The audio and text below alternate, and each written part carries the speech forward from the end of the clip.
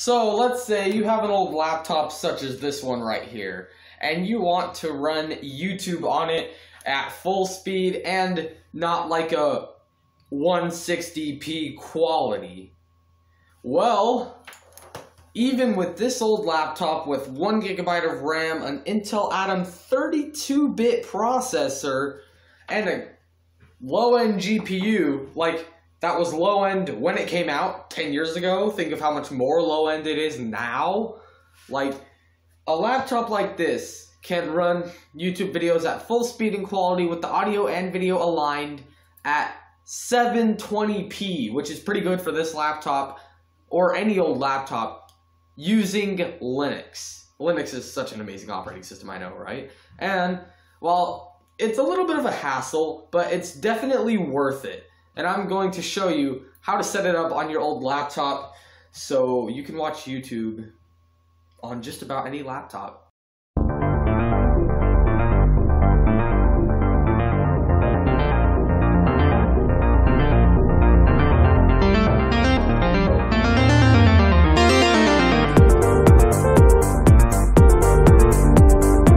Now, we're going to be using a software called SMTube. Now, some of you might be saying, oh, Debian comes like pre-installed with that package and it's on the software store. Why is it such a hassle? Here's why.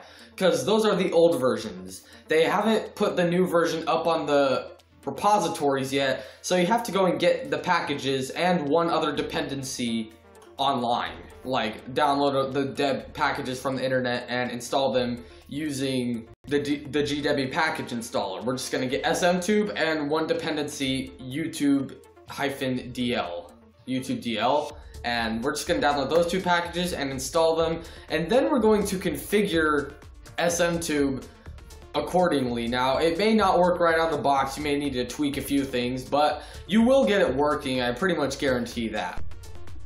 Alright, so in this tutorial I am going to be using Debian on the Acer Aspire One. So, something you might notice about Debian LXQt if you use it is that it already has SMTube, but it doesn't work. So watch, for example, if I go into SMTube and try to play something, now of course it will show up the videos,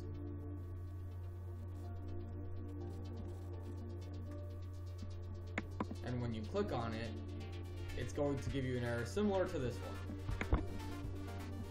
And that's what we're going to fix. If you don't already have SMTube installed, you can just skip to the next chapter. But if you do have it installed, you're going to type in sudo apt remove SMTube. Alright.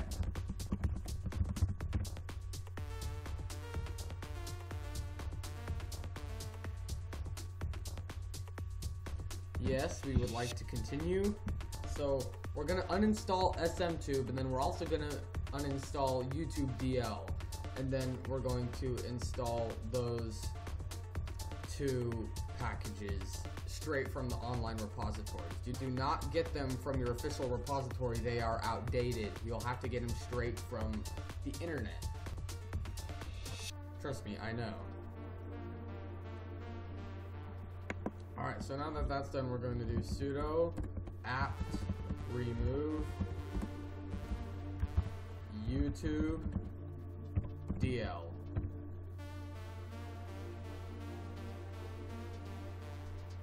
And it will remove that. Alright, now that that's done, if you do not already have GDebi package installer installed, we're going to install it.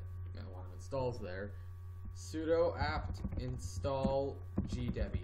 My bad. So while it's installing the GDebi package installer, we're going to go down to Firefox here. Alright. And we are going to type in SMTube. That's all we're going to type in. And then we are just going to go to the first link. The very first link. And we're just going to click that. Alright, here we are. We're going to scroll down where it says Ubuntu, but it does have these commands here. Do not paste those in the now down here where it says packages for other Linux distros, Debian and Ubuntu, you're just gonna click this link right here, and it should take us to OpenSUSE.com. Okay, we are here now. So we can probably select Debian or Ubuntu depending on which one you're using. I'm using Debian, so I'm gonna select that one. So yeah, I'm using Debian 10, so I will scroll down to Debian 10, and this is a 32-bit computer, so I will get the i386 package.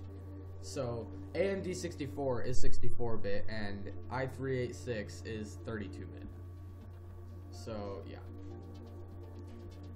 So we're gonna do save file.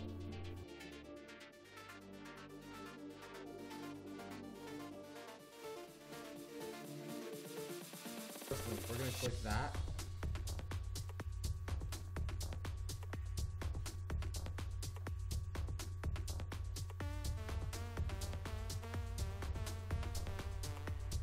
Here we are. Now we are going to just go down here, and we can just select one of these mirrors. Alright, so once you've selected a mirror, you can just click save file. Okay. Now let's see if so GDebi is done installing. So we can just close that out. Let's double check, see if we can find it. There we go, GDebi package installer. So it is installed, and both of these files are downloaded. Those are the only files we need. So now we're just going to go to our file manager. Here we go. And we can just go to downloads. And the first one we're going to open is YouTube DL. Alright, this one. So we're going to open with GDebi package installer. And it will tell you this: an older version is available in a software channel. That's exactly why we're getting it straight from the internet, because this one is old. The one in the software channel is old, so you're gonna click, you're just gonna click close and do install it anyway. You're just gonna click install package. Now the reason we couldn't just install it from the terminal is because, like it just said, the older version is in the repositories and the new one isn't. So that's why we had to grab it directly from the internet. So then it should install that package. Alright, so it's installing.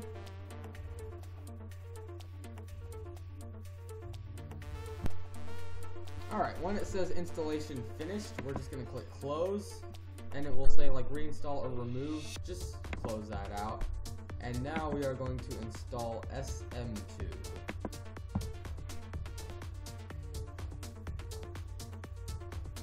And again, we'll just want to open that with the GDebi package installer like I just did.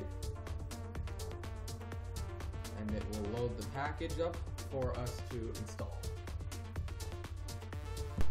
And again, it will say an older version is available in a software channel. You're just going to click close, because again, that's why we got it straight from the internet, because it's the newer version. The older version doesn't work. So we're just going to install this.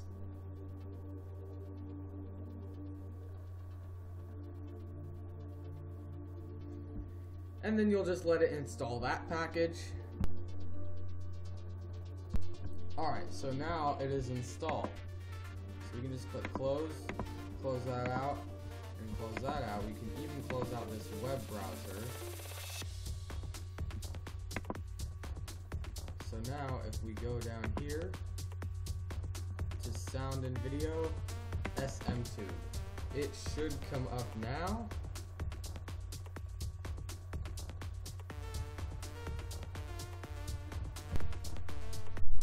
Alright, so I clicked this video.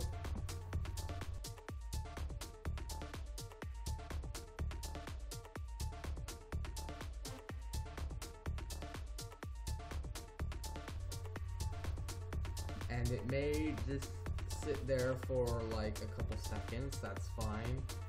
Just like it normally would take to load on YouTube. But the only difference is that once it actually loads up the video, it will actually play it at full speed if you have the settings configured correctly, which I'll get to that. But as you can see, there it's playing. But that resolution is like...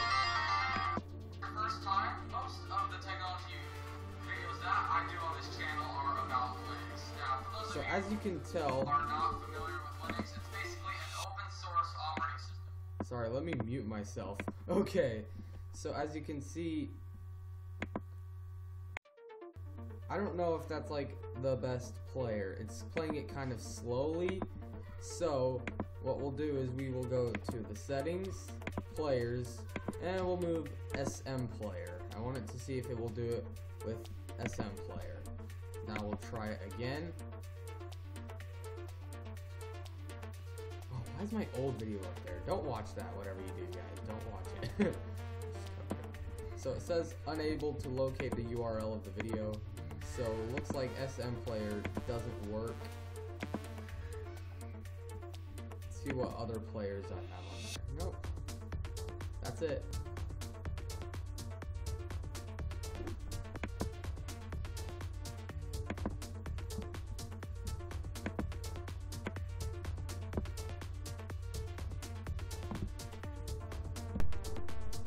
Alright, so there we go. I'm gonna try installing Dragon Player.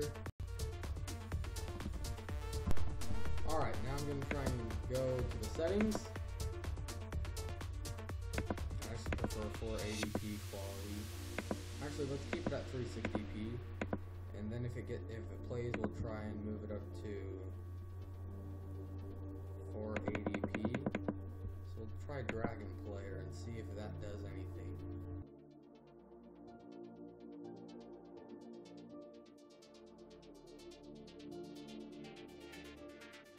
So, yes, while it may have been a little bit more of a hassle than normally installing apps on Linux may be, it is working. We got this old computer with 1 GB of RAM, a 32-bit Intel Atom processor, and like a pretty crappy GPU. This was like low end when it came out 10 years ago. And my point is, it is playing a YouTube video at 720p quality, perfectly lined up with the sound in the video at full speed on this super old low spec computer. So that's just something amazing. While it may have taken a while to set up, it's definitely worth it. I'm happy with what I got running on it. I'm actually getting much more out of this than I would have expected. So yeah, I hope this helps you guys out with your old computers that you want to watch YouTube on. And thank you so much. We'll see you next time.